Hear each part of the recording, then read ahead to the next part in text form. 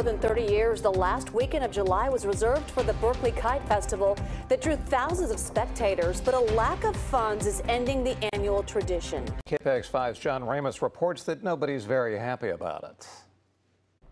They announced that the Kite Festival was canceled, but that didn't stop kite flyers and kite watchers from coming out to pay respects to an event that has meant so much to so many people over the years.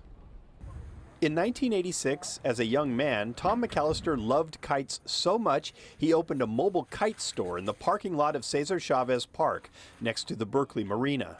And I thought, if I'm going to try to make a living sharing my passion for kites, being a retailer selling kites, then I needed to do something to give back to the community.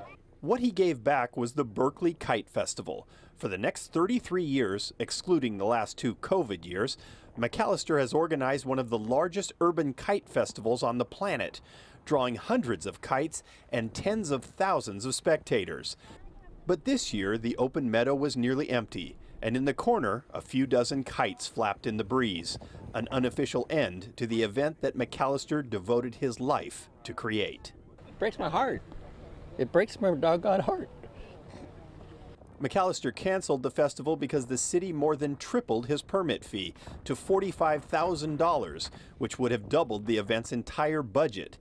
The city told him they could no longer subsidize the gathering by providing services like law enforcement, firefighters, and custodians for free. But Beverly Griffith thinks that's short-sighted. This is what the people need. It's something beautiful like this to look at. We've been locked up for COVID for over, what, 2 years, 3 years, seems like 5. You know, I could walk out here without a mask, you know? So, yeah, that's an excuse. Come on, Berkeley, get it together. It jumped from $10,000 to $45,000. So $35,000 extra dollars is going to where exactly? Aaron Kakadze is upset that an event that was unique to Berkeley will end to save an amount of money that will barely be noticed in the city's budget. I'm disappointed because it was a family event. It was not just a family event, but it united the community, and we'd all have the same like mind, and we'd all get to share in the same joy and have these same memories.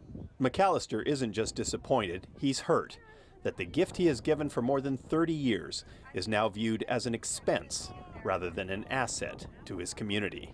I'm an older man now, and I see the world differently, and part of me is tired and doesn't want to fight the fight that a project like that represents. But a big part of me is sad, you know, sad to see that it may go away forever, but also gratified to see all these folks out here today. In Berkeley, John Ramos, KPIX 5.